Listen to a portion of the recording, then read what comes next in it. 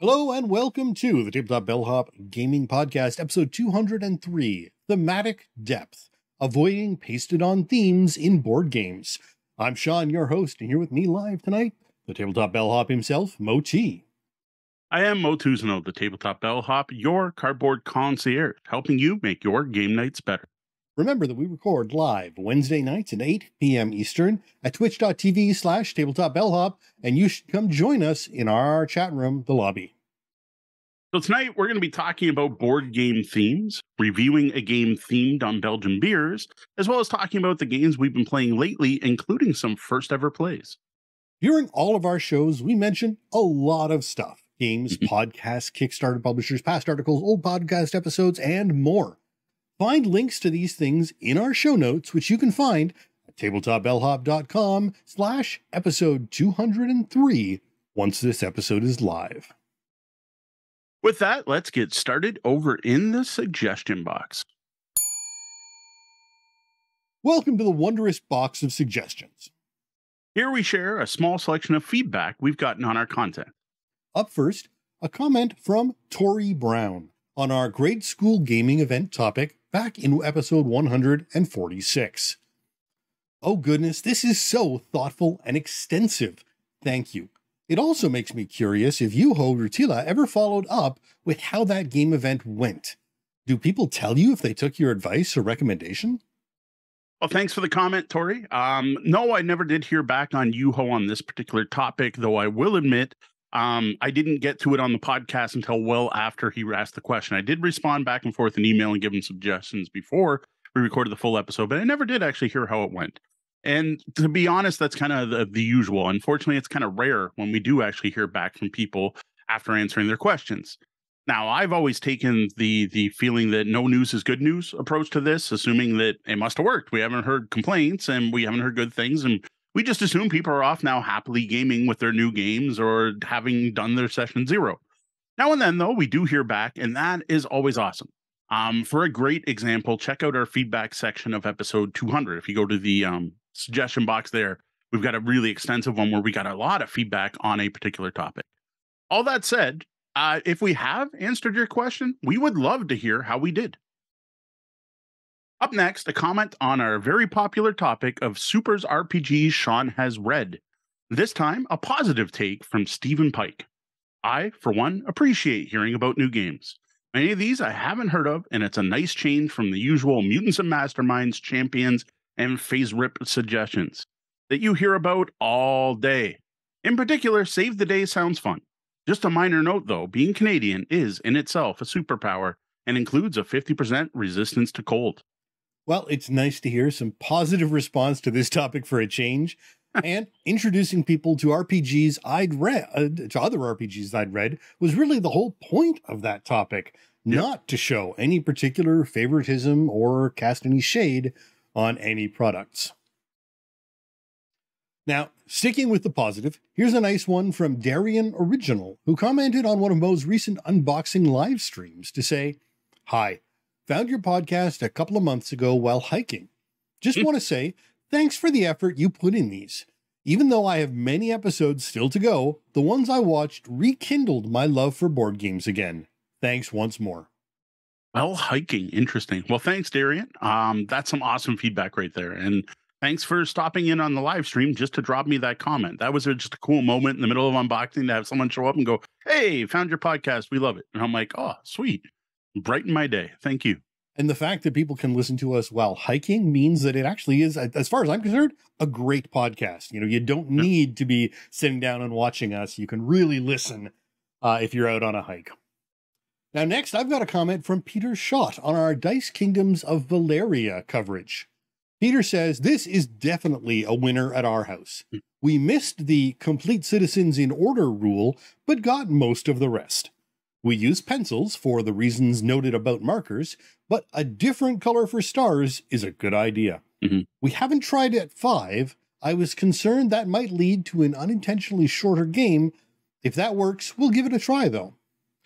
The game gets enough playtime that I ended up ordering a new set of the summer sheets already. I don't usually consider laminating roll and write games because they don't get enough play, but this one might be the exception." Hey, Peter, glad to hear you're digging Dice Kingdoms as much as we are. I gotta say, it's fascinating to me that different people have gotten different things wrong about this game. It's not that complicated a game, but there are enough little tiny bits that different groups miss. For example, we were doing it so that we used all the dice every turn. We had another comment where they had every player picking dice to use every turn. So one player would roll everything, everyone would harvest, then everyone would pick a die from that roll. And that sounds fascinating to me. I almost want to try the game all these different ways. Of course, then we'd be running out of sheets as well. I have to assume if everyone was using dice every turn, it'd be a quicker game. But I also mean, to me, would think everyone's board would be similar at the end because you're using the same numbers that the first player rolled every time. But anyway, it just fascinates me that everyone's different. Yep. And about the 5-player part, we really can't recommend that anymore. While it works, it's different enough, not to mention the fact that it's eating up those sheets that you're already reordering. And to get back to the question, it makes for a longer game, not shorter. Does not speed things up adding another player. Now, it wouldn't be a Bellhop's feedback section without something from Chris Groff. This was in regards to our top 25 of all time list. Now, I think my gaming tastes run closer to Sean's based on your top 25s, but we are all in agreement that Duke belongs on that list. Well, thanks as always for the comment and interactions, Chris. We might have to try to fit him in every week. We'll make a segment. Chris Groff says, what we do need to do though is end up at the same con again. I was going to say, I'm sorry we missed you at a breakout, but you didn't end up going either for the same reason we weren't able to make it. But at some point, we're all in Canada. We're all fairly close together. We need to hook up and play something together. Though I don't know of a 3 or 4 player version of the Duke, but I'm sure we can find something on all our lists. Well, I think that's good enough for now. Remember, even if we don't read your comment out on the air, we'd greatly appreciate any and all feedback and conversations that come out of your replies. I think it's time to remind everyone about that big thing we've been promoting for weeks, but is ending soon. There is only 1 week left in our big 200th episode giveaway. That's right. We launched it on the day our 200th episode dropped, and it's going to end on the day this episode drops. As we get into that final stretch, we ask if you would do us a favor and send out a final call to action for your friends, fellow gamers, and social media followers to jump in at the last minute. This not only helps us out, but it's a great way to thank our sponsors. Good luck.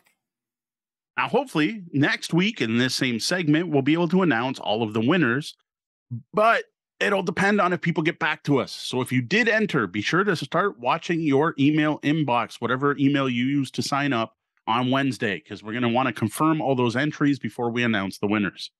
Well, that's it for the announcements this week. It's time to answer one of your questions and let you ask the Bellhop. We're here to answer your gaming, and game night questions, working with you to make your game nights better. Tonight's question comes from Tabletop Bellhop Patreon patron Danielle, better known as Magicala, in our lobby chat room on Twitch. Are there board games that pick a time in history or region for the aesthetic that are actually good? Well, thanks for the question, Danielle. Now, I found this question to be a bit ambiguous, so I actually reached out to Danielle on our Discord, which you can join at discord.tabletopbellhop.com, to get some clarification. Now, what Danielle meant by this is that there are many games that pick a specific point in history or a region for their theme, but do this in a very casual manner and don't give that point, that region or time in history, the attention it truly deserves. Now, Danielle is a history major and sick of seeing games that do things like, for example, use feudal Japan because it looks cool and samurai are cool without actually trying to tie that theme to the game in any way except for the visual graphic aesthetic. Now, this goes for areas of the world, like in particular Japan, but also eras and specific moments in time as well. But it can also be expanded if you want to look at most theming from games from time and place to intellectual property and genres. So what I want to talk about here tonight to kind of broaden and narrow the topic both at once is to talk about thematic depth in board games. How deep is the theme? We don't want a surface level theme. We want depth that actually gets down to the mechanics. Now, what we've seen publishers and designers do to avoid this problem that they've done And we're going to look at some games that actually get this right, that have good thematic depth or deep theming, and games that totally miss the mark by just pasting on a theme. Does your favorite game about insert topic here actually have anything to do with that topic? Or did someone just wave a theme over a finished product? Now, we're not the misdirected mark, and we don't have Todd Crapper yelling out definition panda, but I would like to start out by mentioning what we mean by theme here. And I think everyone probably gets that, but just in case, this is the subject matter of the game, what the game's built on, the setting, the fluff, the background, the story, the paragraph you read at the start of the rule book before you get into actually how to play. This also includes what the players are doing during the game, where they're doing it, and why they're doing it, as well as any like potential progression that happens during the game. Now, a great example that goes both ways that most people can relate to, for better or worse, is Monopoly. There are literally thousands of Monopoly games themed for every school, city, TV show, movie, game that you can think of. But how many of those are actually just New York finance with the names changed? Yeah. How many are actually changed to represent this new theming? And I got to say, this is one that almost hits close to home because I no longer fall for it. But there was a while there where a new Monopoly be come out, and I'd be like, "Oh, sweet! There's a Star Wars Episode 1 Monopoly." Back when we were all excited about Episode 1, because the Monopoly came out before the movie did, and got it, and was like, "No, it's just Monopoly. Like, come on! Like, give me light side, give me dark side, give me something that feels like Star Wars." Instead of just building hotels that are instead called something else. Now, one of the things that happens with games is that themes may or may not have to do with the mechanics at all, which this is where we get into that thematic depth in Danielle's question. What we want is to find games where the theme does tie to the mechanics, or perhaps the other way around, the mechanics tie to the theme. You want those two to integrate. That's how you get a deeper game. For example, what theme does chess have? Everyone knows what the theme is, but I've never seen a mounted guy on a horse move in an L-shaped position to move up to attack a plebe. It just, maybe in that one movie where everyone's on motorcycles with lances, that might have happened, but that's about it. Yeah, chess is interesting, and there are reasons and design mostly lost to history behind the types of movements of each piece. But what happens when you change the king to something else? In many cases, it may still work, from garden plants competing over the lawn to gods and goddesses battling. Any sort of battle between two opposing foes often still makes sense. But if you change it to, for instance, one I saw when I was looking around was two football teams, it suddenly makes a lot less sense. Sure, football is a battle of sorts, as Blood Bowl has proven to us, but an entirely different sort that is not at all well represented by chess. Unless maybe your game of sports ball chess is just one quarter black blitz. That's all it is. It's one blitz, but then you still wouldn't be going both ways. Yeah, you wouldn't have a quarterback on both sides. So that doesn't quite work. Yeah, no, totally true. Now, another thing that's interesting is, and this actually goes with something Roger just said in the chat, to him, mechanics should drive the theme and the art enhance it, not the other way around. And I disagree. I think it can go either way. Theme can come before or after mechanics. And you can totally come up with an awesome theme and find mechanics to fit for it, or you can already have your mechanics and then try to think of a theme that fits those mechanics. And I've got to say, mainly, theme driving mechanics is where you get the deep theme, because you're starting with a theme you care about. Whereas if you got some neat mechanics you came up with, maybe a nice, neat dice pool system or a roll and move that's actually fun, trying to find the game that fits that is probably going to end up with more of a pasted on style theme. Right. If you were able to paste a theme onto your mechanics, who's to say someone else isn't also? I think is a lot of what happens. You may have developed a fantastic abstract game which can take themes like a coat of paint or wallpaper, but that generally means it's not going to be deeply themed, right, because someone else is just going to wipe off that paint and put on a different set. which is actually what happens a lot. And I don't know if a lot of casual gamers who just buy games and play them realize this, but a lot of games, by the time they get in your hands, have a completely different theme than the original designer intended. When you are marketing a game to publishers, one of the rights you are probably going to have to waive away if you want your game signed is you're going to have to give up your theme, because that publisher is going to have an idea of the type of themes they want, what they want to sell, what the current trend is, etc. And they're going to retheme your game. Like, that's part of what they do to go, yeah, well, that's a really cool theme, but no one's going to buy that. Here's something that's exciting right now.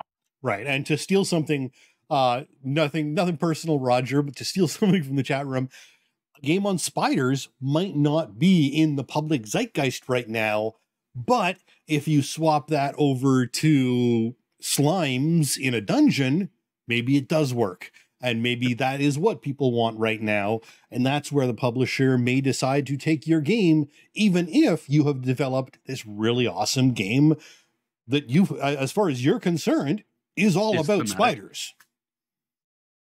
Now, another good example of this, just jumping back to our last episode, which you can check out, that's episode 202, we reviewed a card game, a trick-taking card game called Court. And as part of that, I was like, wait a minute, this seems like it's been rethemed, because there was one card that said, I forget now, workshop, I think, instead of courtroom or court. And I'm like, what's that from? And I've actually now heard back from the designer who read the review and said, oh no, it was originally supposed to be a steampunk theme with engineers building their workshop, which actually makes the steampunk looking horse symbol and the butterfly for suits make a little bit more sense. Indeed. I hadn't heard that yet, and that does make a whole lot more sense. And probably, to me, makes for a more interesting game. I agree. I think that theme is better. So we've already mentioned this many times, but in general, what people call a game where the theme and mechanics aren't integrated, and especially not integrated at all, we tend to call those pasted on themes. Again, like Sean said, like wallpaper, you can always change the wallpaper. You can change the theme and it has no effect on the actual gameplay. And to me, that's what you're not looking for when you want a deeply thematic game. And this is even more important when you're talking about themes that are precise, which gets back to the actual topic here, not just generalizing. When you are talking about a specific time period or a specific place, you need that theme to matter. It has to be integrated with mechanics. You don't want to paste it on theme. You want that to matter, or else why set the game there? Right. If you're setting a game in feudal Japan, but if you step back and it could just as easily be armies charging across the fields in Britain, what's the point? Why have you gone with the feudal Japanese theme? Is it just because you think Asian culture is cool? And if so, stop. Yes. Think about what you're doing and think about what that says. So, of course, the opposite end are games with good thematic depth, where you're integrating the theme to the mechanics. And the key here is, would the game work without the theme? Is there anything there? Like, yes, mechanically the game will work, but like, does it make sense? Would you still understand it? Or can you easily swap this theme to something else? Right. And what you want, the more depth you have, the harder this is. And I'm not saying it's impossible. Any game can be rethemed to anything else, but there are ways, which we'll get into some of them, how to make it stick, how to make that hard to do and make it so. And the whole point here is something we've talked about on the show quite a bit recently, is immersion. You want that theme to matter. Right. And especially if you're doing a narrow focused theme where you want someone to, I don't know if you want to feel like you're there, but like, yeah, you want to feel like you're hitchhiking around Belgium, or you want to feel the plight of the refugees when the French are coming in. Like, that's what you're aiming for with these type of games. Now, one thing I will caveat, we should have started with this. We are not saying deep themed games are better than not deep themed games. They're just two different choices. What we're looking for is deep thematic games where that theme matters, is what Danielle's looking for. But I'm not necessarily saying your game has to have a deep theme. Some of our favorite games are highly abstract, like the Duke and Garinto. Absolutely. You don't have to theme a game, but if you are going to theme a game, think about the depth. Yes. And keep that in mind there. You know, if your game if you can strip it all off and you can turn your game into Jenga, you know, it doesn't necessarily need a theme, or the theme isn't integrated well enough, and you should rethink things, perhaps. Or maybe you're just better off having the next Jenga. It doesn't necessarily have to have a theme. So I will just throw it there. If you do give your name a silly game like Jenga, Google the name first, just to kind of hint at a game that had actually really interesting theming that, again, had nothing to do with the game. But then they threw another word in there that meant something totally different than the theme. No matter what you're doing, if you were a game designer, please Google lots. Yeah, Google different spellings. Check your game name, and make sure that when some random person says that name, that someone else will be able to spell it. Yes, just by hearing it. We have talked about that. Your game should be spellable. But again, we're drifting a bit. So I'm gonna use the chat room to get us back on topic here. So Anshi Games, our awesome moderator, said, I saw someone on Board Game Geek referring to the opposite of pasted on as heavily bolted, which amused me, which is interesting. Kind of gets the Frankenstein theme there, or, riveted on theme. They're hard to separate, which I think fits. Locked in place makes a lot of sense. Locked in place. They said, to me, deeply thematic makes more sense to me. Ryan's pointing out, given the time from design to table, it seems difficult to land a game in the market when the theme topic is hot or not. You would be surprised how short the board game cycle is once the game's signed from the publisher to the people. That's often under a year.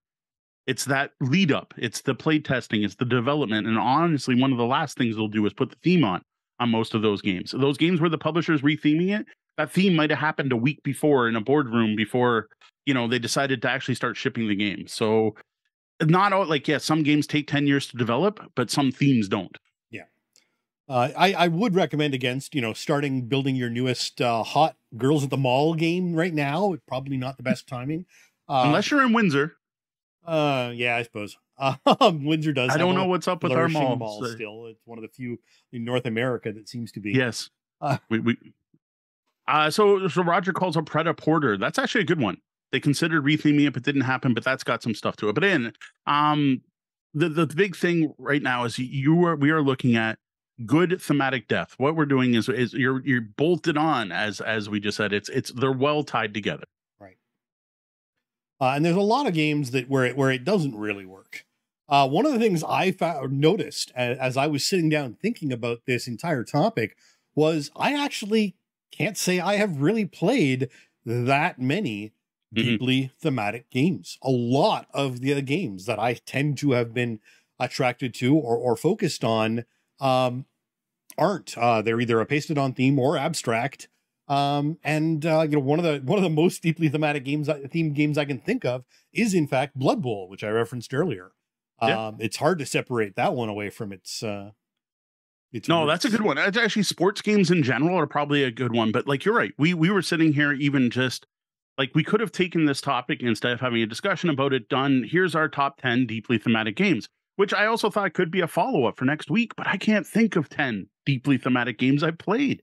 It's actually fairly rare that games aren't just totally pasted on or fairly thin, right? Loosely screwed on themes seem to be fairly common, where yes, there's some things that tie the theme to the mechanics, but really deep ones are definitely hard to find.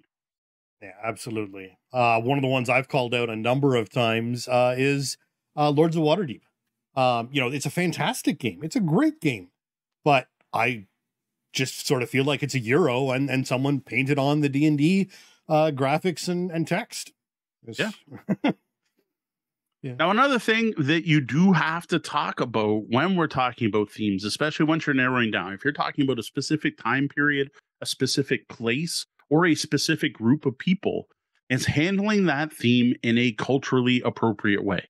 Yes, for years, people design games, went, that theme sounds cool, and they just published it. And people used to write books that way and do movies that way, and we're smarter now. We've learned from our mistakes. We see the problem with that, and it's no longer appropriate to set your game in Asia because you think it's cool. That's Orientalism, which we now realize is a problem. People the internet has allowed us to connect with each other in ways where we were able to find out that we were doing things that were offensive that we didn't realize were.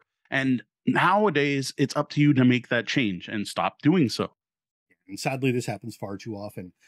Many game designers, if not most, are well-educated people.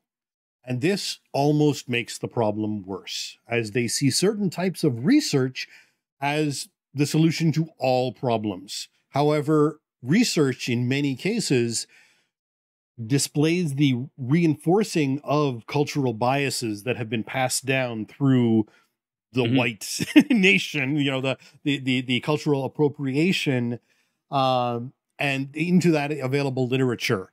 And this is what you're avoiding by working with people of that culture, yes, who are aware of the biases and able to direct you around such pitfalls when theming a game.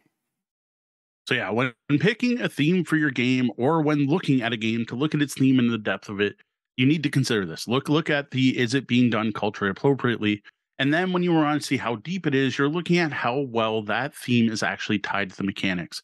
And I think the big thing here is the games that do it right are games that have a mechanic in there to make the game thematic, that literally is only there because you're talking about that theme. And that's where you're getting it right. That's where you're getting it to work. On the other hand, there's games that miss the mark. And we've already talked about a few, but I want to call out a couple games in particular that to me totally missed the mark, even though I've heard people call them thematic.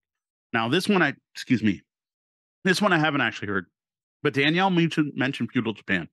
And immediately when she mentioned Feudal Japan, they mentioned the Feudal Japan, an egregious example of this that we reviewed in the past, a game we enjoy. So again, we're not saying the gameplay is bad because of this, is Gunkimono or Gunkimono.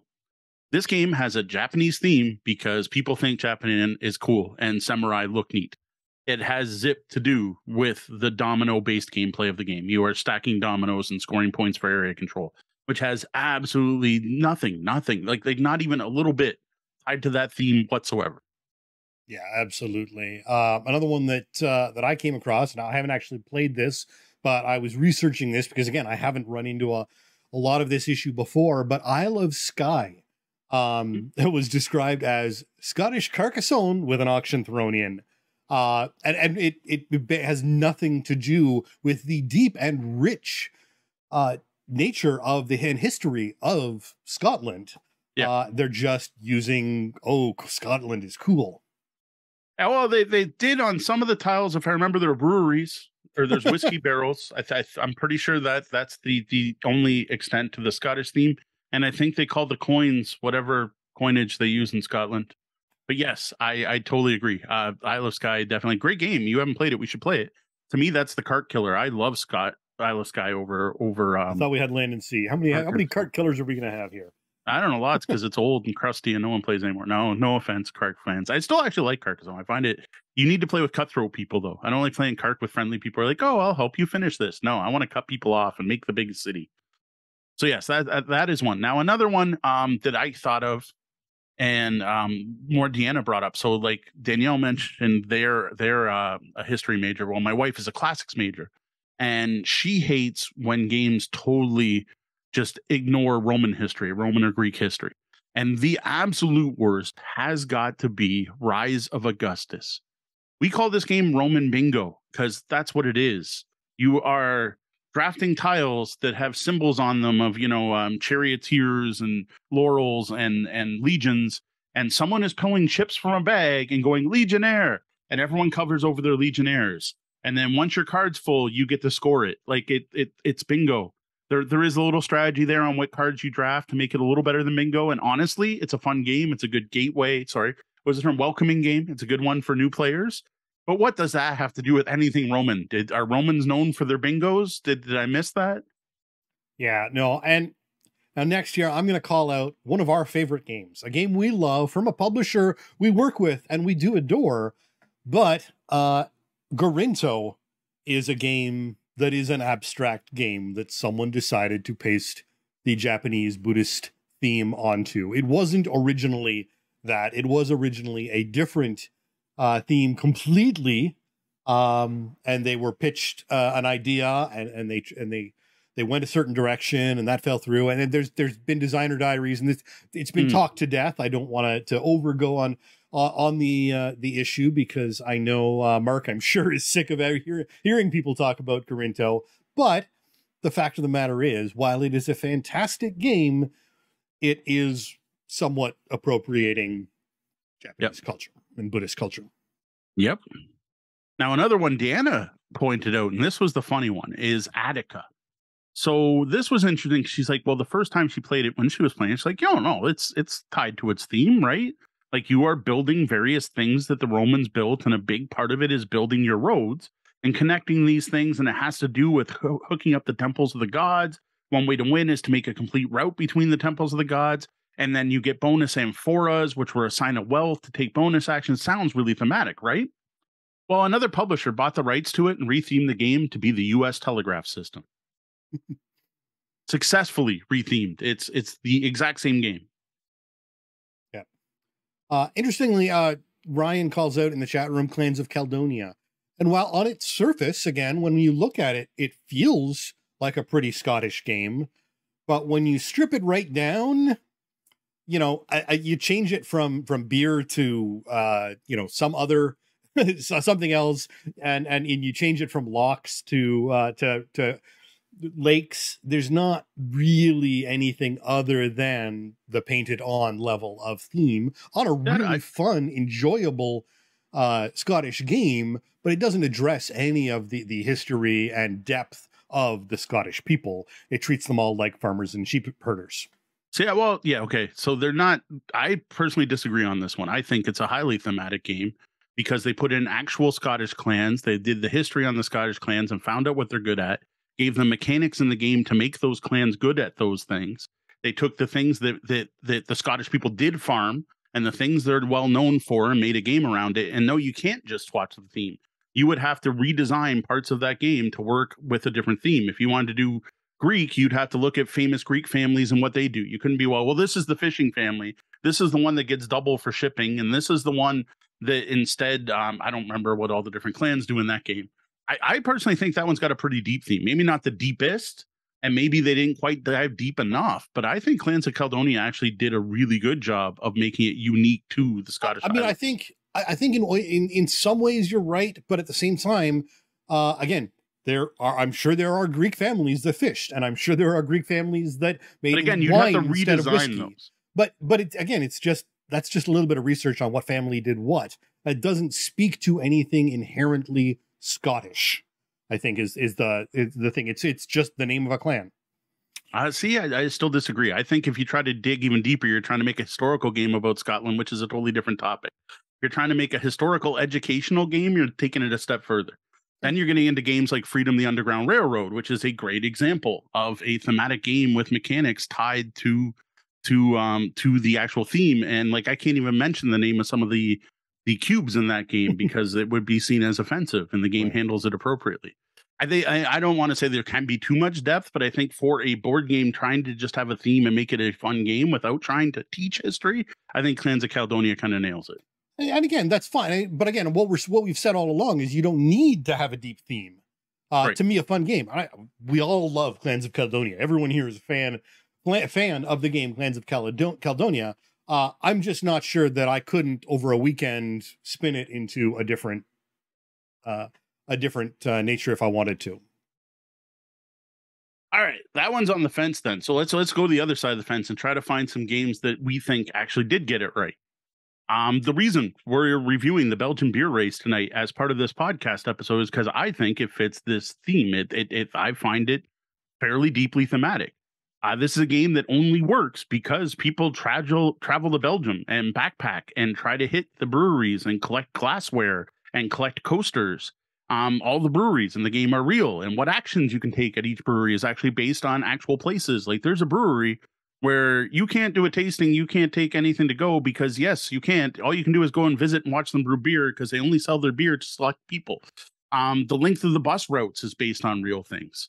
And just the whole feel of the game, going on a trip with a bunch of friends in Belgium, like, yes, you could re-theme the game again. You could, we're going to mention a review, you could do the German Pilsner beer tour, but you would have to change so much about the game that it would be a totally separate game. It wouldn't just be Monopoly with a different theme. One I think is an interesting one, and I'm tempted to say this is deeply themed, but it's hard to say. But the 1824 election game, I'm trying to remember, I'm blanking on the name of it now. We've just recently reviewed. Revolution of Yeah, was it Revolution not 1824? No, that doesn't sound right at all. That's 8. Stefan Feld. On Yes. a blank on the year. I'm Revolution of 1828. Yes, Revolution of 1828. This is a simple game, but it uses such a complex system of voting and moving with the parties and making use of the media that, while yes, you could probably retheme it as something else, it would take a good chunk of work to make this bizarre set of mechanics they've put together work in something else. Whereas, it fits into this really interesting and unique election in the U.S. history quite well. I disagree on that one too, but that's all right.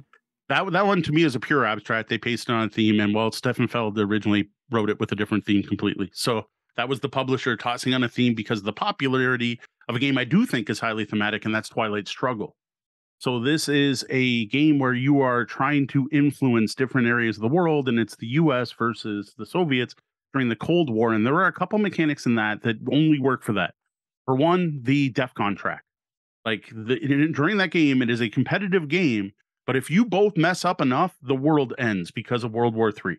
And that is the DEFCON track. And the other is the tug of war for victory points in that game, which is represented well in a couple other games, which even that the 1828, where as you get influence, you move along a victory point track. And it's not you gain points and your opponent gains points, but you actually pull a point thing back and forth. And at the end of the game, depending on where on the scale that is, it determines who wins, which I think does a very good job of abstractly representing the Cold War. Fair enough. Now, one of the best goes back to our topic of immersion is nyctophobia. I don't know how you could more deeply, I guess if the theme was blindness, it would fit better, but being scared in the dark, not knowing what's around you and having to feel around, that is totally immersed in nyctophobia. This is a game where you literally wear blindfold, blackout glasses, all but one player. The characters are trying to fumble around, find each other, and then get back to the car before they're murdered. And then the murderer is the person who can see where they all are. And I don't think you can do a better Last Girl type of movie, or Final Girl. I said that style. I don't think you could do a better version of that. Fair enough. And I think going along with that, another deeply themed one to me would be Shadows in the Forest, which we've talked about a bit recently with the light that moves around the board, and you're trying to hide in the shadows created by 3D pieces on the board. A game about shadows that uses shadows. That actually uses you can't shadows. Really get anybody. I can't disagree with that one whatsoever. Yeah. So, and Jeff Seuss was pointing out, saying when Roger said mechanics should drive the theme and art enhance it, not the other way around, he was right. He's saying that you still target a theme first, but the mechanics should be what you're focused on when targeting the theme. The art, as in the graphics, should be what comes last. Yes, art is different. Art and theme are two. The art can match the theme and may not. That's a totally different topic. Same with graphic design. I think you can totally start with the theme and then go the other way. I've done it when I've written games myself, RPGs. I came up with the theme of I wanted to play the Littles. I wanted the Borrowers. I wanted Rats and Nim. I wanted little heroes dealing with big problems. From that, I decided the best way to do this would make a game where the smallest dice was better. The smaller the die was better. So I came up with a theme, and then I thought of a mechanic that tied to that theme. The entire goal of that game is to shrink your dice to nothing. You start off with a difficulty die that's big, and you do things in it to work the dice down smaller and smaller, because in that game, every mechanic I put in it, smaller is better. In all cases, smaller is better. So there's a perfect example of a game. You can download it right now. It's called the Diminutive RPG, because I didn't come up with a cooler name than that when I wrote it, over at rpggeek.com. It's over there for free if anyone wants to grab it. It's a game I keep meaning to play test and go further with, but I never find time to. I think it can go either way. Fair enough. Now we're talking about specific games that do it well, but I think war games in general do a better job of this than Euros in your average game, because they are based on a specific period and time period, and what they do to make them unique. They might use all the same system, right? So we're going to take Hammer of the Scots, which is Braveheart, the board game, except based on the historical facts and not necessarily where the movie went, where you've got the British against the Scottish and the wars that ensued. And it's a cube block game. So it's from Columbia Games and it's a cube system game. Well, Columbia puts out a bunch of those. A second very thematic one from that is Julius Caesar. The basic mechanics are the same. You put blocks out when they battle, you roll on the combat table, you rotate the dice, but then they throw in specific rules for that setting. Things like on turn 3, William Wallace comes out, and when this happens, this happens. All of those parts of the game is what adds the depth to it. So the basic system of cube battles is just a mechanic. It can have any theme. And then you could just paste a theme on that and play, which is what Wizard Kings does. Because that lets you play any fantasy race, and they even did blind boosters for it to show just how randomly you could set things up and you randomly generate maps. Or you can take that and just by tying in even one mechanic, even one thing which could be the game end, could make the game more deeply thematic. Even if like the game ends when this happens because historically that happened, you've already tied that theme in more. But then you throw in at the start of the game, this happens. And halfway through the game, here's one from Julius Caesar, Cleopatra can swap sides in that game. So that's something based on historical thing, and no other cube game has a unit that can swap sides. And that's really a lot of what you need to think about when you're looking at whether a game is deeply thematic or not. Is there something in the rules specific to that theme? If you're going the samurai route, is there something in the rules that represents something honestly from the samurai, other than, just samurais look cool, or ninjas are sneaky, or something else orientalist? Yes. Have you found that connection between the theme, the feel, and the actual play of the game? And then Roger brings up a fantastic example of modern wargaming. So for years, war games were 1 to 4 players per side, battling out the side that won wins the game, with various victory conditions. But then came along the coin games, the counterinsurgency games, where someone sat back and went, yeah, but the thing is, these people who are going to war each have their own different objectives, which not necessarily is wipe out the other unit or just take that bunker. There's a lot more going on behind the scenes. And that's what the coin games are about. Now, I've only played one of these myself, Fire in the Sky, which was about the Vietnam War. But America's goal in the Vietnam War was very different than North Vietnam's goal in the Vietnam War, which couldn't be represented by traditional hex and counter games. And the coin games do a fantastic job of doing that. But just to point out, that theme can only go so deep. You have Root, which is a coin game about woodland animals battling in a forest. So there is definitely that aspect of it. Absolutely. Now, I'm going to call it one more that I think was highly thematic because it needs more shout outs. I don't even know if you can get it, but the Red Burnous, Algeria, 1857. This is a cooperative deck building war game that I found to feel very thematic, that had me do more research into Algeria and the French occupation of Algeria, because I didn't know enough about this time. It's the things in there, like the type of characters you hire. You are hiring like men and women to do things, and you are arming them, the way the French army moves, what little defenses you have, how little time you have to organize.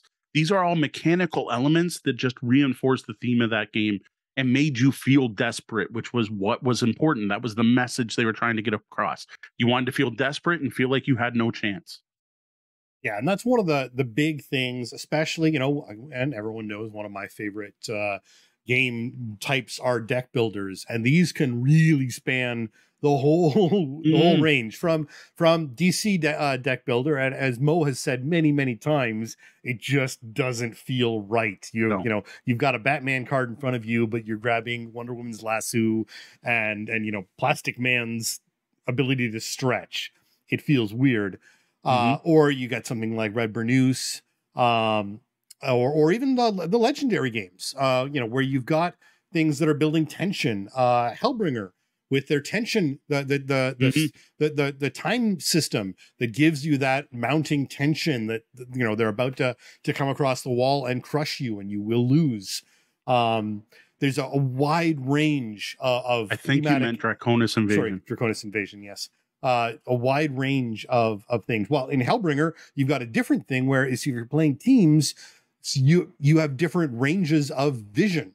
So some people can see further into the mist and see monsters further away than you, and you aren't able to react to all the creatures out there against you. Yeah, that was what Hellbringer was trying to pull in the theme of a Fog of War into a roguelike deck building card. Well, it wasn't deck building, but card game. Yeah. And that was their goal, was to get that across. And I think they did a good job on that aspect. Absolutely. All right. Do we have anything else in the chat room before we move on? Because I think we kind of got our point across, though we rambled a bit there talking about games that are thematic and not. What I'll do while I give the chat one last chance to jump in is just to kind of summarize that you have games with pasted on themes where you can swap the theme out for anything else, change the wallpaper, game doesn't change. And then you have somewhat thematic games where it's a little deeper, and then heavily bolted on themes or deeply thematic games where the actual mechanics of the game are based on the theme and the other way around.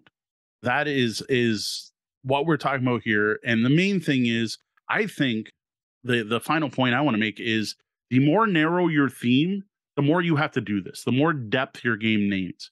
If you are looking at a specific region of Japan, give me a reason for it to matter I'm in that specific region of Japan. If you are looking at a certain class of people, like Algerians, give me a game where it matters that I'm now looking at that group of people. That's where I think it matters. And also be very careful. Hire cultural consultants. Make sure you are handling the topic appropriately. One of the things to me that says whether or not you have managed to achieve a game with thematic depth is how I talk about it the next morning, the next day. Yeah. If I'm sitting around and saying, oh, I played this game about Germany last night, you would not believe it. As opposed to, oh, I played this board game last night. It was set in Germany. And so we about this mechanic, and this was the mechanic. If I'm talking about the mechanics and completely have forgotten what your theme is, maybe you didn't quite get it as deep as you could have. All right, well, that's it for our talk on thematic board games, something we would love to see more of. What are some games you've played that you think get it right and have mechanics that make the theme actually important in the game? Tell us about it in the comments below. Now we're about to check in with our lobby here on Twitch, but before that, a quick reminder, we're here to answer your gaming and game night questions. You can send questions to us by going to the website, tabletopbellhop.com, and clicking on Ask the Bellhop. Send an email to questions@tabletopbellhop.com, or send a message through social media where we can be found everywhere as Tabletop Bellhop, one word. Welcome to our review of The Belgian Beers Race, a game that feels like it may have been specifically designed for Mo. Thanks to Grand Gamers Guild for working with another local gamer to help get us a review copy up from Gen Con. John had too long a coffee break or something. I don't know. Words are hard. I should have brought some beer for this one. I should have beer up here for this review, but I do not. I can't say much because I don't actually have any Belgian beer in my house right now. This is too good. I can't let it sit. So the Belgians beer race, Belgians, I'm throwing extra S's in there. The Belgian beer race was designed by Mikhail Botro and features artwork from Ammo. Ammo is the official illustrator of the Cantalon and La Mule breweries in Brussels. This beer-themed board game plays 2 to 4 players, with games taking about half an hour per player, and I would say maybe a bit more than that. This game is listed for ages 14 plus, but it does have a beer theme, which may mean limiting it to adults only. Though mechanically, this game's simple enough I could see even younger kids being able to play if you're not worried about that theme. The game was originally published by BYR Games, then brought to North America by Grand Gamers Guild, where you can get a copy of the game for $54.99 US. The copy of the game we received is the retail version of the game. There is also a deluxe Kickstarter edition that features upgraded components, but you won't find that in retail. Now, the Belgian Beers Race has players backpacking around Belgium and visiting its many breweries. Ride your bike, take the bus, or risk hitchhiking across the country to visit breweries, taste beers, buy beers and cheese, toast your friends, collect bottles and coasters, and accomplish objectives in this Euro Point salad. Just be sure to make it back to the Grand Palace in Brussels in time to catch your flight home and avoid huge point penalties. Now, for a look at each of the components in this beer-themed board game, check out our The Belgian Beers Race unboxing video on YouTube. So one thing you'll see right away that kind of struck me is the lack of any box insert, which just felt kind of odd. All the components are individually packaged, all the wood in one thing, and all the cards shrink wrapped and everything, but everything was just kind of sliding around the box. Now, that said, it didn't seem to be a problem. Nothing was actually damaged, and the game does come with additional baggies, which makes it relatively easy to sort the stuff once you get it all split up and then organized. And this has been a real hit and miss topic these days, and often a discussion or decision of the original publisher that in this case would have been carried forwards by Grand Gamers Guild in order to avoid increasing the price point above what it could be in other regions and starting those strange little bidding wars on eBay and places. Now, one thing we have mentioned multiple times on the show, really the box insert isn't there for you to use at the table. It's there to keep the game safe. And again, I will point out everything was in great shape. So it seems to have done its purpose, whether it was there or not. Now, what you do get in this game is a ton of wood. This is a wood-heavy board game with beer bottles in 4 colors, which represent 4 different types of beers. You've got Trappist beers, browns, blondes, and stouts. Cubes in the same colors representing backpacked beers. Player components, including wooden trackers for visiting different breweries, scoring and time track markers, a cheese marker, another marker for your alcohol level, marker for your toasting and tasted beer trackers, and a very cute little hiking meeple, which was actually a stretch goal that came out in all copies instead of your standard meeple. You also get punch boards with coaster tokens, visited brewery tokens, and 50-point bottle caps.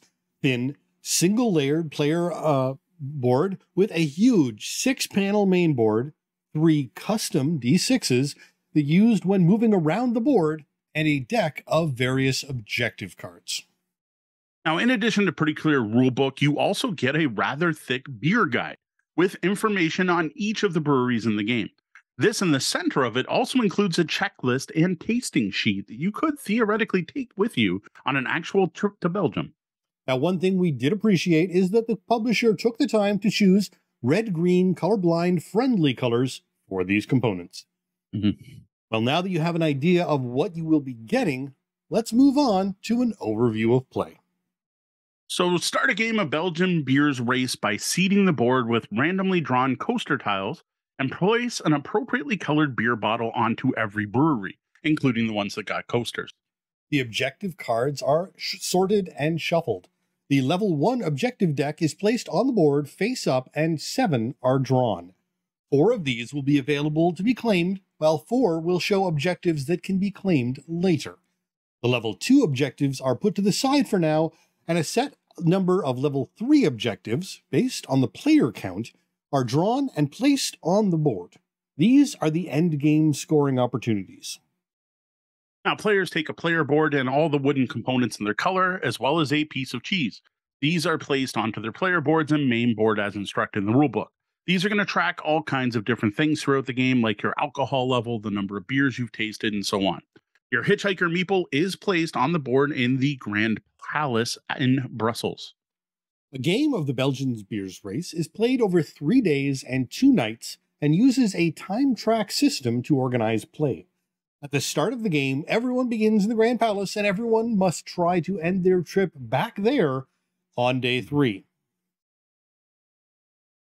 Every action in the game takes a set number of time units, and you only have so much time each day to accomplish things, with more time on the second day than the first and third, which represents getting into Brussels and having to catch your flight out.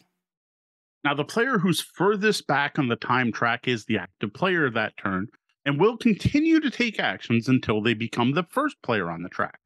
Then the player now furthest back on the track will take actions until they're first, and so on. This is going to continue until you hit the end of the track for that day. Note, this is quite different from other time track games we played in the past, so be aware of that. We will note that I played wrong the first time, thinking it was just like the others. Now, actions you can take on your turn include traveling and arriving at a brewery, tasting a beer, buying beer and or cheese, and camping for the night. There are 3 ways to travel. Riding a bike is the safest and most reliable. It generally takes longer than the other 2 methods, but guarantees you don't waste more time than you were planning on. Also, once you've had enough to drink, you can't ride that bike anymore. Before that point, though, taking a long ride can sober you up. You drop 1 point on the alcohol track for every 4 time units in a row that you bike. Your next option is to take the bus. The problem with this is there's a 1 in 6 chance the bus will run late and the trip will cost you 2 extra time units. Now, on a positive note, in Belgium, you can drink on the bus. So for every time unit you spend on a bus, including possibly that extra waiting time, you can drink a beer from your backpack, which increases your beer's tasted track and your alcohol track. The final, most risky, but potentially quickest option is to hitchhike. Here, you roll the dice and have a 50% chance to be picked up. If you aren't picked up, you lose 2 time units.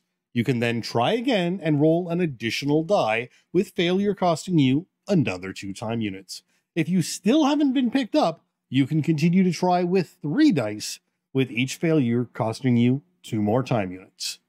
Now, when hitchhiking, you can avoid this randomness by offering your ride beer. If you pay 2 beers per time unit required, you get to travel without rolling the dice. Note, we forgot this rule the first play, and it makes a big difference. Now, once you've figured out your method of travel and spent your appropriate time units, you arrive at a beer brewery. If there's a beer bottle there, you get to take it. That represents a collectible you've picked up, some glassware or an actual beer bottle. If not, and there's a coaster there, you get to take that. Now, if the brewery you arrived at is one of the special breweries, you get to raise your trackers on your player board accordingly. Now, there are a number of these special breweries on the map. These include the world-famous Trappist breweries, the designer's favorite breweries, fan favorite breweries, which were voted on during the Kickstarter, and a brewery at each of the 4 compass points. If another player is at a brewery that you just arrived at, and you both have beer in your backpacks, you must toast each other. You give each other a beer cube and raise the following tracks: your alcohol level, beer's tasted track, and toast track, and each spend 1 time unit. Now, different breweries allow different actions, each of which cost 1 time unit. Most will let you taste beers. Others will let you buy beers and cheese, and there's even a couple where all you can do is visit them.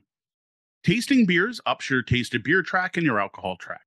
Buying beers gives you 3 beer cubes to put in your backpack, and buying cheese has you put your cheese counter up by 1. Now, cheese is worth points at the end of the game, but you can also eat it at any time. Every time you eat cheese, you decrease your cheese track by 1 and increase your sobriety by 1. Now, watching your sobriety is a key part of this game. Once you drink enough beers, you won't be able to bike anywhere anymore. A couple of beers after that, taking the bus takes twice as long, and the penalty for failed hitchhiking doubles.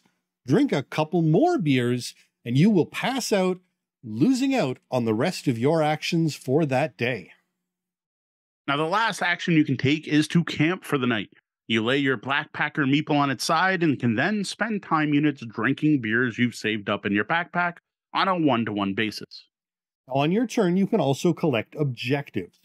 The 4 objectives located on the right, full bottle side of the track are up for grabs. These include goals like buying or tasting beer at specific breweries, having specific types of beer in your backpack, having a set number of beer bottles or coasters, and other things. Claimed objectives are placed on your player board face down. At the end of your turn, replenish any chosen objectives by sliding them to the right and filling open spots from the deck.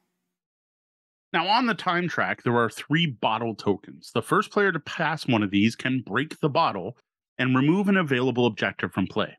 Now, if they choose not to, the next person that passes gets the same option until the bottle's broken or everyone has passed it. Once all players have reached the end of the time track or are camping, the day ends. At the end of day 1, the remaining level 1 objectives are shuffled in with the level 2 objectives, and the new deck is placed on the board. Players then score points. So, on a night phase, points are awarded for beers tasted and beer bottles and coasters collected. Note, that means on day 1, day 2, and day 3, you're going to score them multiple times. So it's something you want to get up and early and get lots of at the beginning of the game, because they just kind of accumulate as the game goes on. Then the time track is reset, the order of the player tokens is flipped and put back to the start. Then players who drank too much will take a slept-in penalty based on how drunk they were the night before. Then everyone's alcohol level drops by 4. Note, not to the bottom of the track. The game then continues for day 2, which plays identically to day 1 except for the fact that the players now have more time, and there are now level 2 objectives that will come up in the mix. At the end of day 2, players again get points for their beers tasted and beer bottles and coasters collected. Day 3 is another short day. No new objectives are added, and by the end of this day, players want to be at the Grand Palace in Brussels. Now, once everyone's reached the end of the time track on the 3rd day, you calculate everyone's final score. Here, you're going to get points for the standard things of tasted beers, bottles, and coasters, but you're also going to score your bonus brewery tracks, 1 point for every beer in your backpack, the amount of cheese you've saved up, the total number of different breweries you visited, the objective cards you've collected during the game, and if you qualify for any of the level 3 objectives. What's interesting here is some of these actually award negative points. For example, if you never partake in a toast, your score on the toast track will be showing negative 5 points. Similarly, you lose 2 points if you never visit a Trappist brewery. If you did not make it to the Grand Palace before reaching the end of the time track, you are penalized 15 points per travel action required to get there. That's big. The player with the most points wins, with a tie being broken by the player who got to the Grand Palace first. Now, in addition to these core rules, the game also includes a shorter version.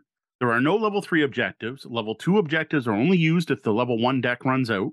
Players get to pick where they start off at the beginning of the game, and you only play 2 24-hour time slots with 1 mid-game scoring opportunity. So let's move on to some of our thoughts on the Belgian beers race. So when I first heard this game existed, I was like, there is a game for me. I need to get a copy of this. As Sean noted at the top of this review, it's like this game was made for me. My 2 biggest hobbies are board gaming and craft beer. I was sold on this game before ever sitting down to play it. Honestly, it could have been terrible. It could have been one of the worst games I've ever played, and I still would have appreciated owning it. And appreciate the fact this exists. I wanted it on my shelf so that I have a Belgian beer drinking board game. Luckily, though, the game is not at all terrible, and it is actually quite good. It is a rather thematic game that has a great flow once you get the rules down. On the other side, I am not a drinker. While I can and do from time to time enjoy a beverage, you'll never find me rating or collecting beers. I couldn't tell you if I like an IPA more than a Pilsner. That said, the game still worked for me. The feel of travel in a foreign land and a level of tension in the time mechanic, along with collecting and a bit of competition with friends, just felt good. Now, what I like most about the Belgian beers race is the way the theme is integrated with the mechanics, the way they're tied together. Because what you do in this game feels like what you'd be doing if you really were backpacking across Belgium. This integration makes onboarding and teaching new players relatively easy, and remembering the rules also just sticks. There's retention there, even if weeks go in between games, just because the concepts in the game just make sense. While some of the concepts may seem a little obscure to North Americans, hitchhiking and drinking on the bus are real aspects of traveling in Belgium. And even the scoring in this game makes sense, right? You want to hit as many different breweries as you can, but you also want to make sure to visit some specific noteworthy ones. You want to watch for promotions and collect bottles and coasters before they run out, because there's only so many at each brewery. You're in Belgium, and if you don't hit at least one Trappist brewery and you don't meet up with friends at least once for a toast, you're doing it wrong.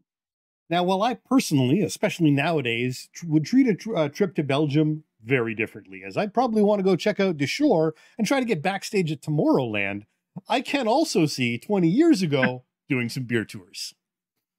Now, the objectives add to this by having you want to try different beers or take different actions at the breweries you visit, which also makes the game more replayable because they're going to change up every game, both the order they come up and which ones are going to come up during the game. The random coaster distribution also helps with this, as in one game, one brewery might have enough coasters for everyone, where in another one, there may not be enough and everyone's racing to get there before they're out, and one of the breweries that was important last game may not matter at all this time. This means that even if you're not into the theme deeply, you can still appreciate the game behind it, and know that each play will be different enough that you can't walk in with a preset plan to win. Now, mechanically, the shining highlight of this game is the time track system. For one, it's also thematic, each time unit being half an hour. Stopping for beer and loading up your pack, half an hour. Doing a tasting, half an hour. Miss the bus? Ooh, you just lost an hour, and so on. Second, I like the way the active player continues to keep playing until they're in first. This is quite a change from other games. Now, while I agree, I love the track, the half-hour aspect was a bit tricky. When you see one time unit, most people default by nature to 1 hour or 1 minute. And actually referring it to it as a half an hour became a little problematic. Ignoring how long it represents and just calling it one time or one time unit worked better for me and avoided the confusion when people inevitably call it 1 hour when they actually mean 1 half hour or 1 unit. Which is fair. Now, as for this time track, you've got to realize how different this is. So other games, for example, that use time tracks that I really enjoy are Takedo or, say, Glenmore. When those games, once you pass anyone, it's now their turn to go because they're in last. Whereas in this game, you end up doing a lot more on your turn. So I've got to say, feels more rewarding. It feels like you're accomplishing more on your turn. Though really, if you just went around the table, you'd still do the same things. It just wouldn't feel as much. It also feels kind of thematic too, especially if you get one of the long routes. If you take a long bus ride, you're going to end up way further on the time track and basically have to sit back and wait while everyone else catches up, which just kind of gives that thematic note of I'm on the bus for a long damn time. The one detriment to this is, as with many Euro games, there isn't a lot of player interaction, so it can be tempting, especially if you've just opened up a wide lead on the time track after your turn, to pick up your phone or otherwise get distracted while everyone else plays catch-up, only needing to react if someone happens to land on the spot you're in. Yeah, most of the player interaction here is about grabbing things before other players, which doesn't really integrate with the time track system at all. So again, I'd say it's pretty thematic to want to pull out your phone while you're wasting time on a bus ride. Now, what some players may not like about this game, because it's a pretty pure Euro otherwise, is the randomness involved in the travel system. While it is possible to play this game biking everywhere, never having to roll a set of dice, perhaps even just saving up beers for you always pay for hitchhiking, I don't think you could do this and end up with a winnable score. I'll admit we haven't tried it, but I don't think it's possible. You just won't hit enough different locations for this to pan out. So at some point, you're going to have to roll the bones, and the winner in this game can be determined based on good or bad die rolls. Now, thankfully, the game does present ways to avoid the dice. Like I said, again, specifically the beer bribe rule, as we call it. Do not miss the fact that you can pay in beer to avoid rolling with hitchhiking. We missed this rule the first couple plays, and it made for a longer, more frustrating game. So take advantage of that rule when you can. Because the dice, sooner or later, will turn on you. I speak from experience. This can, unfortunately, if you haven't allowed for it, make for a major swing in the final score, even if your rolls only turn bad at that last roll of the game. Yep. Yeah, there is definitely a push your luck aspect to getting to Belgium, or there can be. You can play it safe, but then it's always that chance to try to get one more beer in before you get to the end. Now, another aspect I do like about the Belgian beers race is the fact it's a point salad. There are lots of different ways to score points, and so far I've yet to see a specific winning strategy that's better than others, except for the fact I have noticed that if you don't try a lot of beers, if you don't taste a lot of beers, you tend to not be able to win. But come on, thematically, that's got to be one of your goals in the Belgian beer race, to taste beers. As for the other stuff, you're going to get points for drinking beer. You're going to get points for collecting bottles and coasters, for toasting, for hoarding cheese, for visiting specific breweries, for the number of breweries you can get to, and all those random objectives. Like in one game, I saw one player make it a personal goal to hit all the special breweries. In another, I saw a player try to leave Brussels with a full backpack of beers, 24 beers. It's got to be a heavy backpack. And in a third game, I saw a player try to stay as sober as possible throughout the game. All of these personal play styles seem to work and seem to be encouraged by the game. Now, and as a point salad, with some point games from achievements hidden during the play, trying to work out if you have the lead or not is nigh impossible. Mm-hmm. Do they have 10, 20, 15 cards, 15 points, or 35 points in achievements? Unless you're counting every card as someone achieves them, you really have to play your best game and just hope it was better than the others. Yeah, there is a full discussion we could have on open scoring and closed scoring. And personally, I like this type. So you don't always know who the leader is. That's a lot of positives. So on the negative side of things, I do want to point out a few things. And the biggest one is the graphic design. This leaves quite a bit to be desired. I totally get it. They got a famous Belgian beer label maker to do the artwork. And yes, that does give a certain aesthetic to the game, but I've found that that design can hinder gameplay. The biggest problem is the board itself. It is just busy. It is a very busy board. It is overwhelming and it scares people away. If I threw this game out at a public play event with casual gamers, they are going to not gravitate to this game, especially because the Belgian label style isn't really something we see here. So it's not like someone's going to be in the corner going, "Oh, those look like beer labels." It's just going to look busy and overwhelming. Another issue is that busy style isn't conducive to the lighting in many locations. That's true too. Like, you got to think about it. Every route between every brewery has 3 different icons on it for the 3 transportation modes, and each brewery is presented as this like poker chip looking circle that's trying to fit way too much information in that small circle. Because you've got the brewery number kind of enlarged in the middle, but that gets covered up almost instantly. Then you've got 2 smaller brewery numbers, one facing each end of the board. Then you got the type of brewery based on the color, which also sometimes gets covered up. Then if you can or can't buy beer there, if you can or can't taste beer there, and then any special brewery symbols like the Trappist are octagons and the hearts are fan favorites. It can actually be hard to see across the table. And every game I played with every playing group has had someone have to ask, "Hey, can I drink beer there? Or can I do that? Or is that number 13 or 18? Yeah. In good lighting with young, healthy eyes, this probably isn't that big of a deal. But both lighting and healthy eyes can be in short supply these days. So, assuming your intricate and beautiful, highly detailed design will be readable, was a bit of a stretch on this one. Now, another annoyance for me came in the form of the visited brewery tokens. These are super tiny. These are some of the smallest tokens we've ever seen since Disney Sidekicks.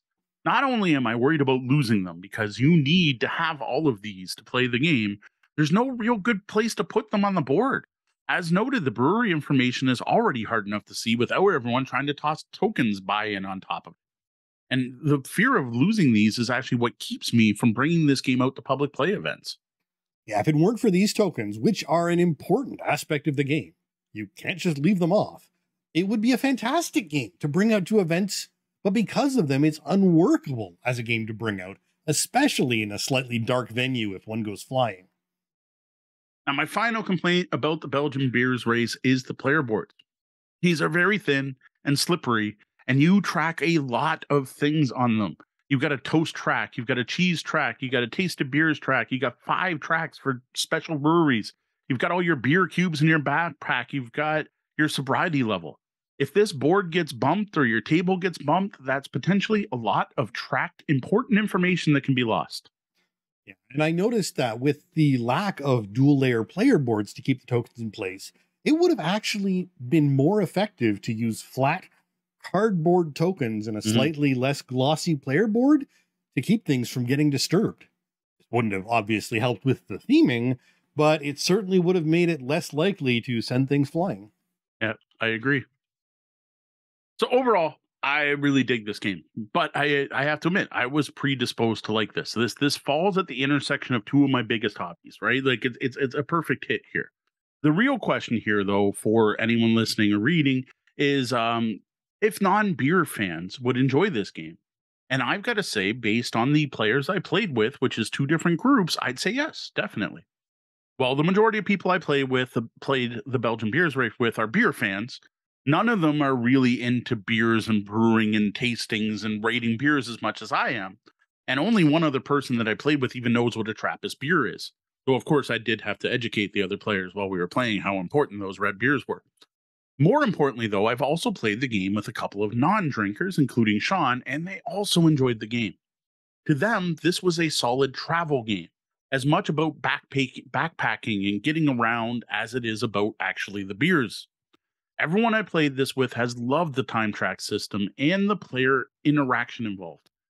Whether this played out through grabbing a beer bottle to glassware before another player, getting that last coaster before someone else got there, being the first to get to all the Trappists, or grabbing an objective before someone else claimed it, or using that bottle to smash someone just before getting it, and the ever popular toasting someone when they had better plans. In many ways, this game can be quite familiar to many non-drinkers. It's not unlike going out and hanging out with your beer connoisseur friends and enjoying dabbling in a bit of what they love while finding your own take on the activities to enjoy. That there's a lot of those other activities to enjoy in this game, even if it is primarily about the alcohol. Now, another aspect people have a lot of fun with, and that is the tension on that third day, and even trying to squeeze things in on the second day. But just that trying to make your flight at the end of the game, the final part of the Belgians beer race, while everyone is trying to get back to the Grand Palace before running out of time, has always been tense. There's always a player who plays it safe, who gets there way ahead of time and maybe hits a couple last breweries in Brussels and it's like, I'm good. And they basically end their game while everyone else is tension. But there's always one or two players who trying to squeeze in one last tasting, one last shopping trip, one more beer on the bus before I have to get on the plane. And that's always enjoyable. And as someone who got burned, not by cutting it close, but by the dice, I may be a bit less in favor of this game's ending. But the dice are part of the game throughout, and simply something that needs to be allowed for.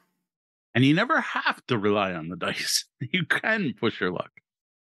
Now, one of the best interactions I've actually had in this game ever was meeting up with another player just outside Brussels and forcing them to do a toast, which meant they missed their bus and thus the final flight, while I, more sober, still had plenty of time to bike to the palace.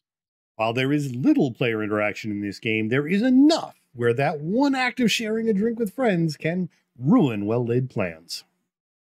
If you're a beer fan who knows why Belgian beers are considered some of the best beers in the world, and you know how rare a true Trappist beer is and how rare they're becoming, and you play board games, which I assume you must or you wouldn't be listening right now, you should pick up a copy of the Belgian Beers Race. You're going to love it for the theme alone, and you'll get a kick out of the beer guide that comes inside. Even if you can't convince your friends to play it that often, it's just a cool game to own and have on your shelf. Look, I have a game about Belgian beers. Isn't that cool?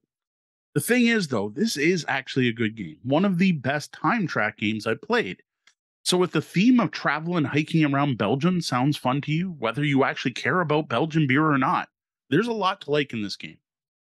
Yeah, well, because of the theme, it's not a game I'm likely to ask to play all that often. It is certainly a fun game that I wouldn't ever turn down playing if offered. It really did have enough solid Euro game in there, even for the non-drinkers. Now, one thing I do want to point out, this is not a super simple game. It's a game about beer. This is not a drinking game or a party game. This is a medium weight Euro with all the complexity that goes with that. So this is not a game to pick up for your drinking buddies or your aunt who likes to try new beers now and then, but isn't a board gamer. While casual drinking may be encouraged by the game, this is not a casual game. And to be clear, we do not in any way support or recommend casual drinking. Please consult your local laws for drinking ages, learn your limit, consume within it. Now, you're also going to want to avoid this if you don't want or allow alcohol references at your table for whatever reason. You don't want to knock someone off the wagon because you played a beer-themed board game with them, and getting pass-out drunk is probably not a good gaming topic for playing with little kids. Though at the same time, getting pass-out drunk is not shown as being a good thing in this game. As you become more inebriated, you're able to function less, and eventually you lose the rest of your day. Not an invaluable lesson on drinking. Personally, my only regret about this game is that I missed out on the Kickstarter and didn't get the deluxe edition. I would have loved the dual layer player boards, the 3 mini expansions, the actual bottle caps for 50-point scoring, and other upgrades. That said, you wouldn't have gotten anything better for tracking what breweries you'd been to, so the component flaws that we discussed weren't addressed by the Kickstarter version. Though they kind of were in a way, because the deluxe edition does give you player aids, which I still find it's wrong that a player aid should be a stretch goal. Give us player aids. Well, these player aids list every brewery, what you can do at every brewery with a checkbox next to them. While you probably don't want to write on your player aids, you could make copies of these. And I wonder if this might be a better way to track where everyone's been. With how much my regular game group and I are enjoying the game, what I would love to see actually with this is other beer race games from the same publisher. Like, I would love to play through the German beers race, starting and ending in Munich, and including the 5 Seda Club. Or maybe even expand the theme a little bit and do the Spanish wine race, including the Santiago de Compostela pilgrimage.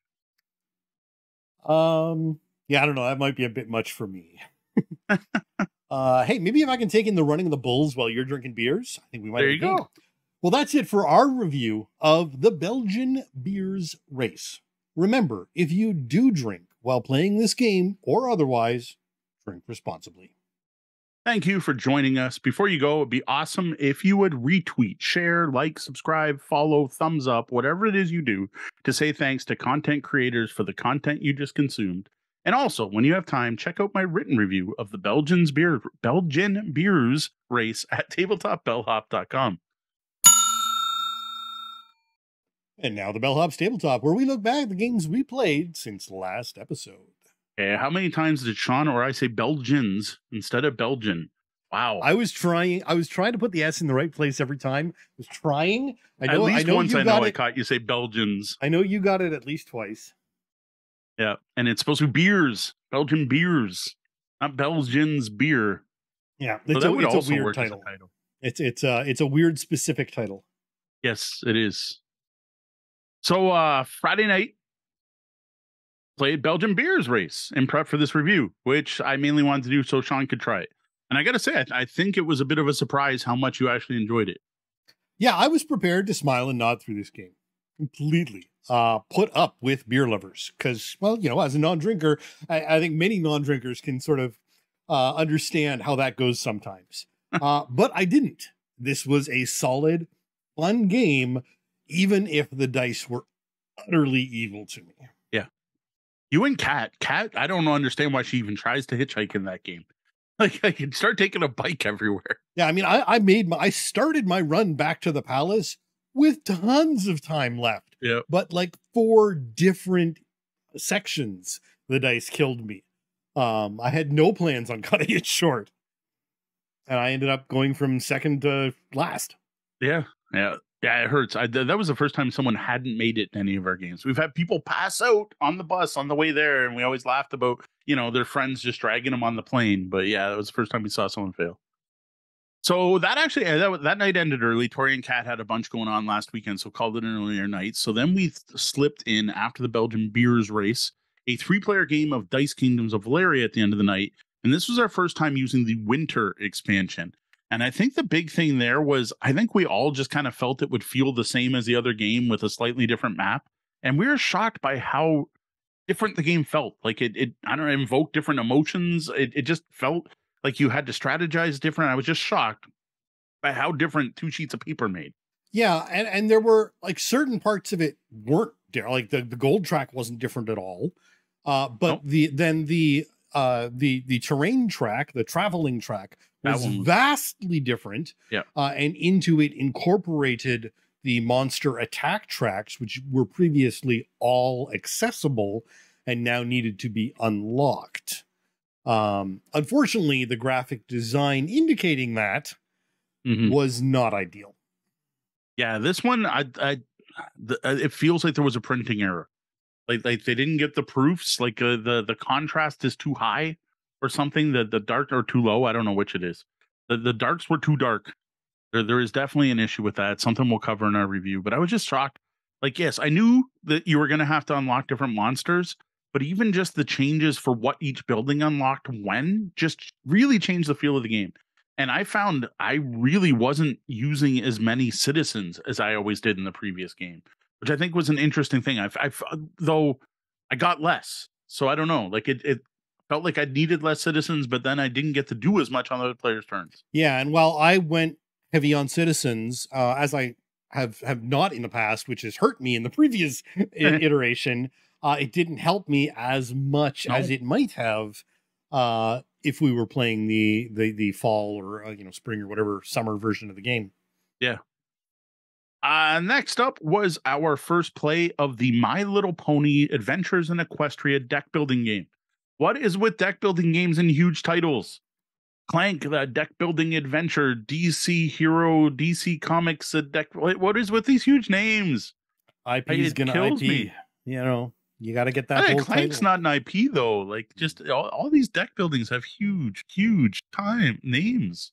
Well, I mean, even if you don't add in deck building game, just My Little Pony's Adventure in Equestria on its own is a meaty title. At least they didn't throw in Friendship is Magic as well. You know, My Little Pony, Friendship is Magic, Adventures in Equestria deck building game is something they could have named that game. I haven't looked it up, but I don't want to see the expansion names because I bet you it's something like that. Oh God, yeah. So anyway, neat game. I was surprised by this one. There was a lot going on. I have to thank Donna from our Discord. I feel bad. I'm forgetting her podcast name right now. Her and Will's podcast. If we can think of it, we'll throw it in the show notes. Donna, fan of the show, is the one who said, "Hey, if you like deck builders, pick this up. This is not a little kid's game at all." And no, it's not, which is the biggest worry. It's just like we've said about many Disney games.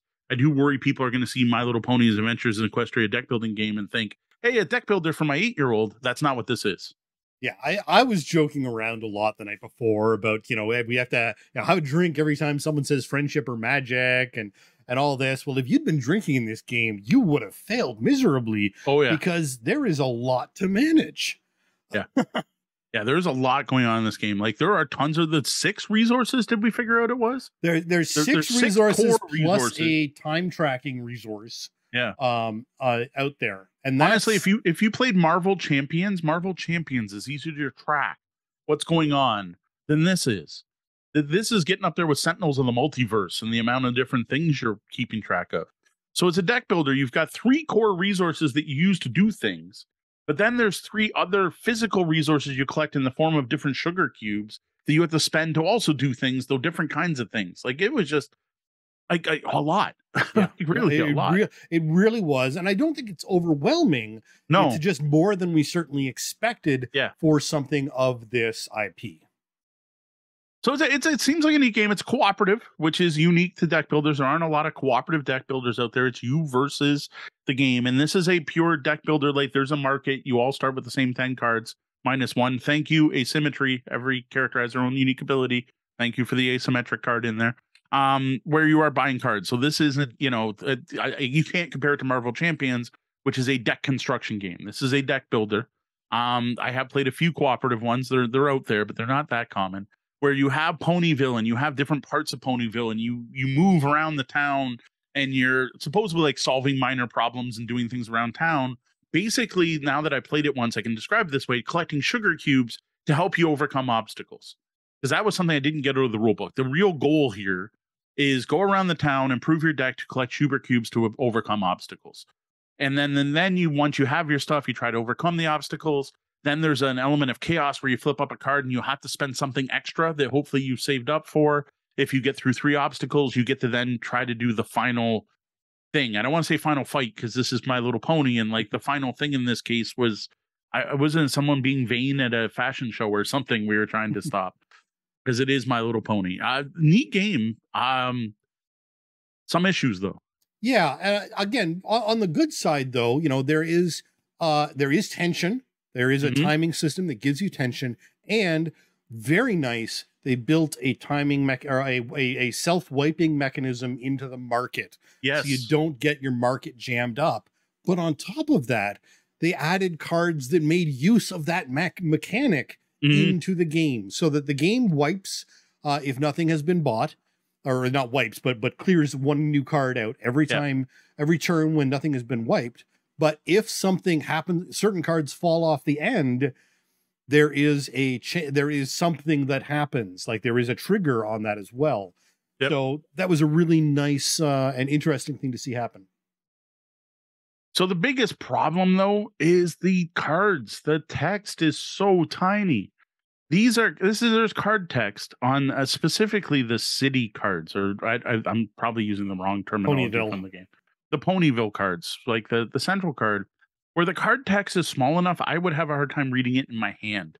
Specifically, the icons for how much of those 3 resources you have to spend. The horseshoe, which represents help, I think it is. The help icon is terrible. Across the board, it looks like a fighter's shield. And when you pick it up, it looks like a fighter shield that probably has a small number in it, which could be a 6 or could be an 8. And it's kind of hard to tell because it's so tiny. These were unreadable at arm length for me. And there is no way my wife, who has more vision problems than me, could even play this game. Yeah. Even with a magnifying glass, given it without context, you weren't able to figure it out. And then on top of that, the placement of certain, they did one thing nice. So each of the resources on the cards is in a specific location on every card. So if you're getting help, if you're getting horseshoes, it's always in that same place in the card. If you're getting speed, it's always in the same place. But the place they chose to put it with the art behind it on one of the cards made it disappear into the background. And that was frustrating. Yeah. All right, enough about that one. We've only played once. We will continue to complain about the graphic design on that one. That I'm sure will feature in our review. Gameplay wise, though, seems solid. It was definitely, as Sarah said, not a easy, simple kids game. That's for sure. Now that said, I did play it with my youngest daughter, who does, we've mentioned before, have some disabilities that make it hard for her to handle some games. And she was able to pick it up, so that was a good sign. I was worried she'd be overwhelmed, but she even claimed the cards were unreadable. And it was bad for her because she had some esteem issues and didn't want to ask us to read out the cards for her. So instead just wasn't taking actions. Now, to help with that, this game is cooperative and does encourage open hand play. So the game actually worked better with her once we were more helping her with, hey, you have this, you could do this. Yeah, it is nice in that it is open enough that if you everyone throws their cards down there, everyone can help if there are players who are struggling to work out strategy and such. Next, we have another first time hitting the table off the pile of shame, and that is Downforce. The interesting thing here, and I feel some board game geek credit going away on me, is this is actually my first Restoration Games game. And I've got to say, just based on this one, the rep is deserved. It looks great. It feels great. The box insert is great. The components are nice. The rule book was very clear. And the game was really good. Now, I found this dirt cheap, but at this point, I would not have felt bad if I had played full price. Yeah, I have to say, I was shocked. This was a solid game for something that I remember as being one of those, throwaway games on the shelf at Sears or whatever. You saw it in the Sears Christmas wish book. Mm-hmm. And you knew that it probably really wasn't that great a game. But Restoration has done well by it, and this is a hobby game. Yeah. Really neat game. I will say the first game was a little rough, and I will say reading the rules, I was scared of this one a bit because it starts with an auction. And I think of this quick, like it's Restoration. It's an old 1974 game that's been updated to modern sensibilities. I'm like, really? You're going to start with an auction? But now that I played it, it works really well. And I know Sean doesn't even like auction games in general at all. Will avoid auction games. And I think this one did it right. Yeah, no, it really did. I think, and part of it is it forces you into a new way of thinking. So the auction, the results of the auction don't matter at the end of the auction. They matter at the end of the game. And so that separation of the mechanic really kind of made it more interesting to me. And I wasn't expecting that. Yeah. And then just mechanically, it's a good game. Now, I will admit, it's not a racing game. You are not playing a car and trying to come in first. This is actually a betting and auction game. But man, it is done really well. It's a pretty simple. What happens at the beginning is you are auctioning off the cars. Who owns each of the cars? So just like in other horse racing games, who owns the horses? Then you're going to use your hand of cards to move the cars. And the whole thing is the card will show multiple cars, and you move every car on your card around the board. The board's really generalized, simple racetrack with some tight spots. And of course, your strategy is try to make the cars you own win. But then very shortly into the game, you get to place your first bet. So even if your cars aren't necessarily doing well, you bet on who you think is going to win, play, show. And yes, I know these are horse racing terms. First, second, third. Do you call them that for betting on races? I don't even know. For horse racing, it's called win, play, show. Obviously, I know more about horse racing than car racing. But then now you're rooting for other cars, right? Like, so even if your two cars you bought aren't doing well, you want to make sure the cars you bet on did well. And then 2 other points in the game, you get to place more bets. Of course, that first bet pays out better than the third bet, but you can constantly still be in the race. Then it gets to the trick at the end where you have to pay for the auction at the beginning of the game. So you're trying to make sure your bets and your cars win to offset your initial investment. And like, this is just like a game I'm sure 6-year-olds could probably play, but you've got that whole investment betting thing going on. Like, I find it fascinating what they've managed to put in this to keep it super accessible, but still making the heavy gamer in me happy. Yeah. Again, working out your sort of idea of how much you're going to go in for and how many cars you're willing to try and buy and how much you're willing to pay for them, knowing that at the end there will come a reckoning. If your cars have all lost and your bets have failed, you know, you're in the doghouse. Yeah, it's fascinating. We've only played this one twice. I have no idea if we'll ever do a full review. This might be the only time we talk about this. This is something we bought. Now, heads up, people in Windsor, Ontario, if you come out April 15 to the Barbershop Bar, what I'm going to do is crack open a copy of this game. I'm going to set it up on a table and I'm going to teach you to play. You'll learn how to play Downforce. Then when you play Downforce, I'm going to note down your name. At the end of the night, I'm going to draw one of those names. And if you can show me that you subscribe to the Tabletop Bellhop Gaming Podcast on wherever, Apple Podcast, Spotify, wherever you can do it, if you can show me that, I'm going to let you take that copy of the game home. And trust me, now that I played it, this is an awesome prize. This is a really solid game. Absolutely. Next up was more Dice Kingdoms with the winter expansion. At this point, the goal is to review this one in 2 weeks. So want to get in a couple more plays. I think we've seen a lot to what that game's to offer. So I don't think there's much more to say about that one. Yep. And then the last thing is on Sunday, we played La Familia or La Famiglia. I've been told the G might be silent. So I think it's La Familia. This was over at Brenda's. This is from Puzzling Pursuits and extremely similar to Black Brim. This is started off, chapter 1 is 5 individual separate puzzles, which I like because then each of us was able to take a part of it and start working on it. Though this time, no one solved their part on their own. This required interaction and other sets of eyes and sharing things. I would say the difficulty on La Familia is probably double the difficulty in Black Brim. Whereas in Black Brim, I was handed a puzzle. I looked at it and went, oh, I'm just going to have to do this. And then I do that thing, go, yep, there's the answer. Well, we did have those. But the thing is, when you did that, you were like, oh, that led me to step 1. Now I need to figure out what to do with that. And then what to do with that. Everything had multiple steps to it. So like, not only did you solve the maze, you then had to use the answer for the maze to tell you the hint to go check the other thing. And when you checked the other thing, you realized all it gave you was a number. Oh, now you have to go back to the maze to figure out what that number represents. Like, there was just some really interesting twists and turns to this puzzle. Interesting. Another example of how difficult it was is, yes, we had to use hints. There was one particular puzzle we got stuck on, and I don't think we would have ever got it. Now, what I did appreciate, this does use a website. You have to go to puzzlingpursuits.com. And one of the things they tell you to do is after you've got the answer for anything, put it in, and you might get some storyline along with whether you're right or wrong.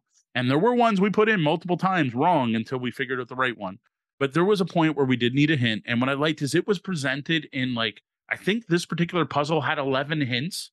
So I could very easily go, yeah, we did that. Yeah, we did that. Yeah, okay. Oh, okay. Yep, we got that. Yeah, got that. And then all of a sudden, oh, I didn't think of that. And I could stop with just that one hint that went, this one part of the newspaper is referencing this. That's all it talked about. That's all the hint was. It didn't give me the solution. It just said, hey, this part is talking about this other part of the newspaper. Then I went back to that part and went, oh, okay, I get it. And was able to solve that particular puzzle while working with other players.